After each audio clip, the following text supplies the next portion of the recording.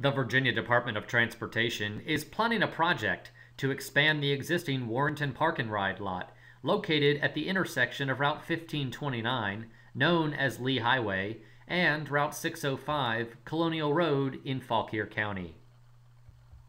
A public hearing was held March 22, 2018, to present the project plans and other details to the public.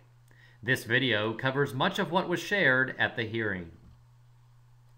We hope you will provide comments on the proposed project, which will be accepted through April 1st.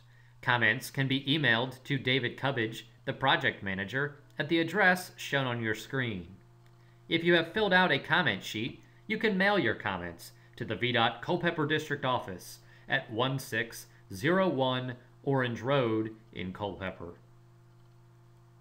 With this project, VDOT plans to increase the capacity of the park and ride lot from 212 parking spaces to about 360 spaces.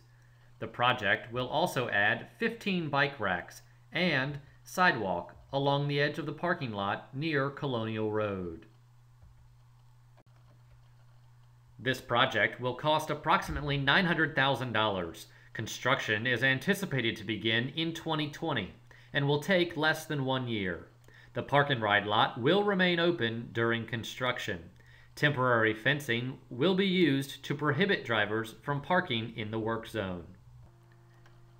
Please submit feedback by April 1st to David Cubbage, the project manager, using the email address shown on your screen, or by mailing a comment sheet to the VDOT Culpeper District Office at 1601 Orange Road in Culpeper.